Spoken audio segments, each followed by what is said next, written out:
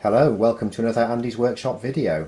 Today we're going to take a look at a starter board, an FPGA starter board called the Maximator, featuring an Altera Max 10 FPGA on board. I was sent this as a review sample by the company that makes this, and I promised them I would honestly look at it and see what I can do with it and provide my feedback. So we'll do the unboxing here, we'll take a look at the features, and then we'll move on to actually loading a design into it and seeing if I can make the thing do something. So let's have a quick rundown of the feature list on the back of the box before we open it. Now I'm a Xilinx guy, so some of these features of the Max 10 are going to be alien to me, but it's going to be exciting, and you know, people say FPGAs are easy to transfer knowledge between different manufacturers, so let's hope that's the case. So firstly, we see that it's a Max 10 with some great big long serial number in the F256 BGA package. BGAs are not much fun to work with, but they've done the hard work for you with this board, and it's provided ready to use. There's something called the Empyrean EP5388QI.8 power sock voltage mode, whatever that means. Well, apparently it's a programmable step-down converter with integrated inductor. I'll enjoy looking at that on the board. It's compatible with the free Quartus Prime Lite development software, which is nice. Arduino Uno Rev 3 connectivity. I'm not sure about that. Let's have a look at the board when we get it out to see what that actually means. FPGAs and Arduinos are hardly in the same bracket, FPGAs being far more powerful and really used for completely different purposes. For output, we seem to have HDMI video out, VGA analog out. VGA is very common to see on FPGA boards. It's an easy to program standard. 4 user LEDs, analog potentiometer in ADC channel. That doesn't really make a lot of sense in English, but I think I know what they're trying to say. We have a 10 meg crystal clock generator there, which if the Max 10 is anything like the Xilinx, there's going to be a PLL on board, so to be able to multiply that up to a usable frequency. A global reset, micro SD socket, micro USB socket for USB UART converter, making you can easily get USB connectivity from your FPGA, and some LEDs.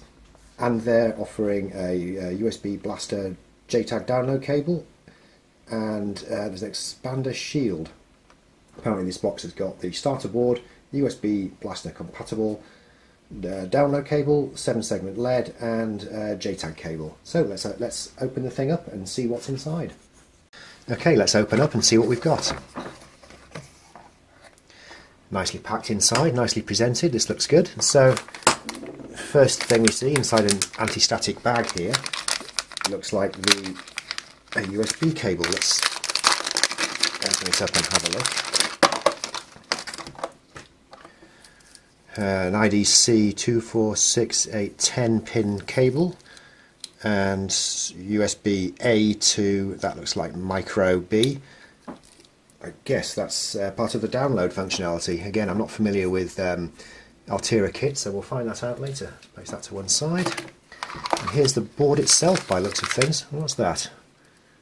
It's like a screw, loose inside.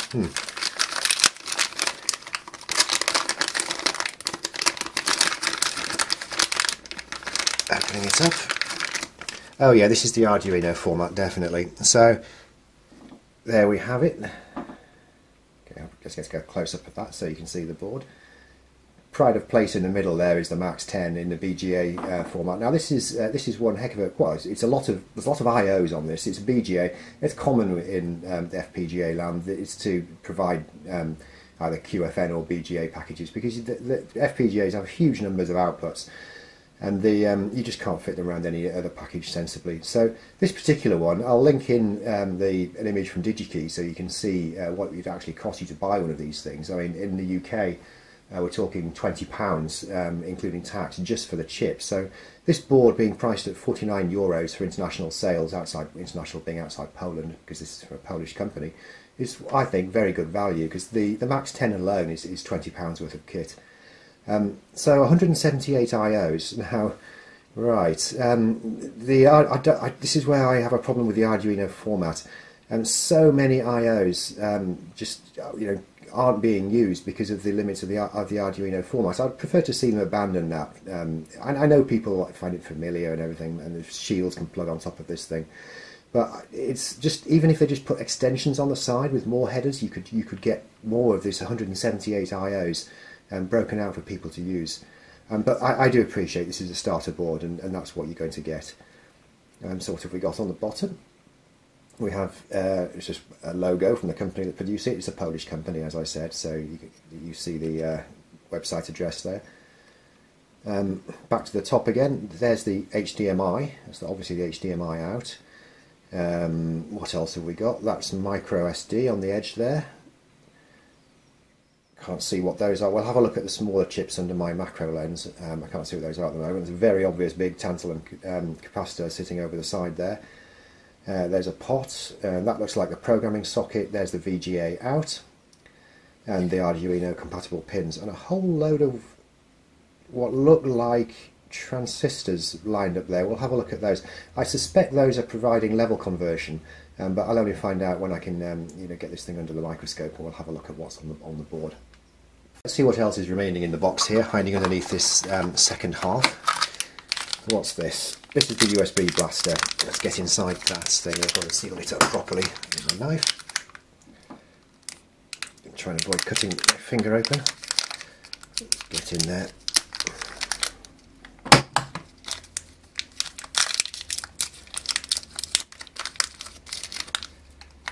Okay, so let's have a look at this.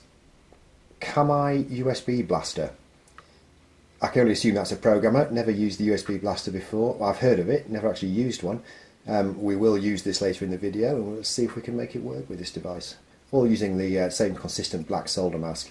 Black looks nice. I mean, the black solder masks with the white the screen print on it do look good, as long as you don't want to actually see your traces, because they do hide traces quite well.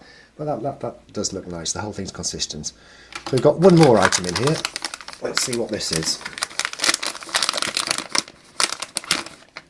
Oh, it looks like the expander board. Excellent. So the expander board looks, it's going to be in the Arduino Shield format. I can see the telltale gap there and there between the pins that everyone complains about on the Arduino board. And so what have we got? We've got those are PLCC mount RGB LEDs. That'll be fun. We'll see if we can do something with those. Can't see the writing on that yet. We'll return to that and we'll investigate it later.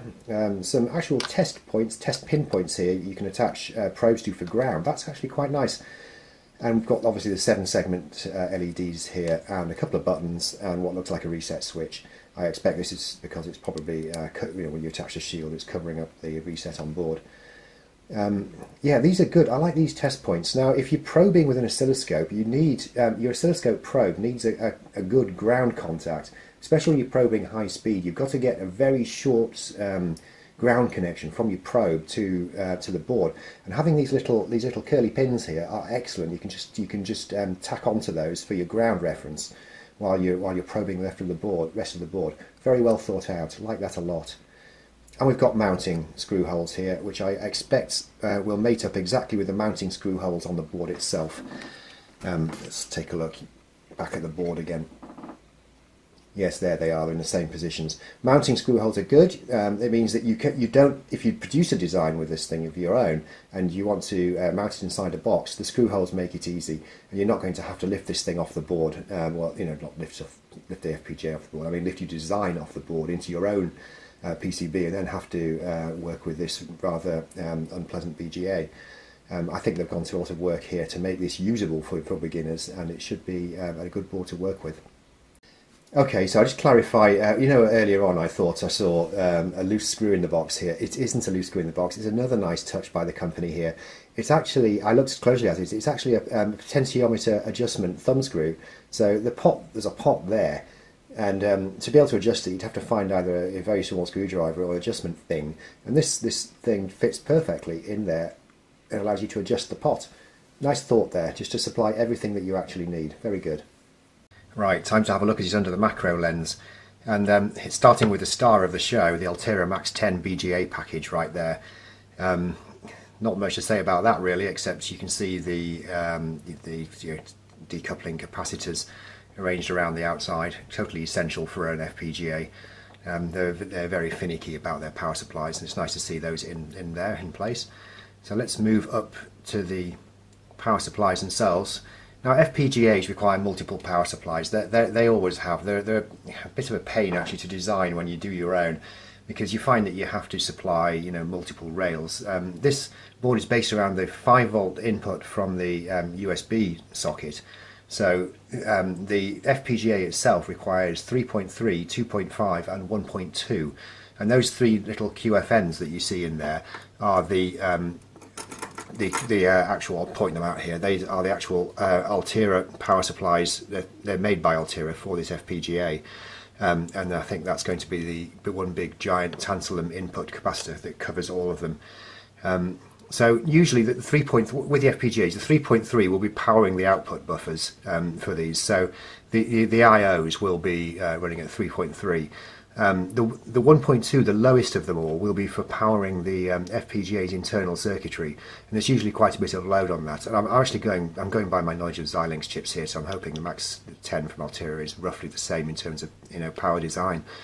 And the other one, the 2.5 volt rail, is usually for the programming circuits. So the end result is that you have to supply these three rails, and Altera have created power supply packages in tiny little QFNs here that will do the job, and were obviously ideally suited to their own FPGA. So let's have a look around the board here again, and I'm going to correct myself. Earlier on I said that these little things here along the outside, let's see if I can go into proper focus, look like an array of transistors. I was wrong. They're actually an array of protection diodes, because those are the analog inputs there, and the protection diodes are used to ensure that the analog inputs don't exceed 2.5 volts. Basically they clamp the input to 2.5, so if you exceed it, then the FPGA won't be damaged. Down here we've got some general purpose LEDs. You can obviously very useful when you're doing development, just to see whether your outputs, your design is doing what it's supposed to do, because debugging an FPGA design is monumentally difficult in circuit. So it's nice to have some outputs there, even if it's just for debug purposes. Up here we've got high-speed level converters. They cover all of the connection, the sockets here, the header sockets, so that you can use 5-volt inputs and not blow the thing to pieces. Quick look at the USB blaster programming device here. It's got micro USB in there, and which takes it straight into an FTDI, looks like an FT232 USB to serial converter, which then feeds another official Altera part. It's an E64C5N CPLD, which will obviously be doing basically the signal conversion from serial to whatever the FPGA needs for its programming standard. So yeah, they're using nice parts on here. There's no fakes or anything like that. Good official Altera FTDI, everything. It's all looking nice. So that concludes my little unboxing and first look around the board video, and I have to say I'm quite impressed. You get a lot for your money. FPGA boards are notoriously expensive. They really do charge a lot for them, and this offers the beginner who wants to get into FPGA programming a low-cost entry point using perhaps a format that they're perhaps familiar with. It offers IOs that use a voltage that they will be compatible with peripherals that they may have used before, and overall it looks like a good way into the FPGA ecosystem. Now my next step is going to be to try and produce some designs for this thing, to see if the production of designs lives up to the ease of use that the hardware offers. So I'll produce a write-up on my website of this, and see how I get on with the thing. It will be the first time I've used Altera Quartus software, and we'll see how it compares to the Xilinx ISE package that I'm more familiar with. So let's see how we do. Thank you for watching.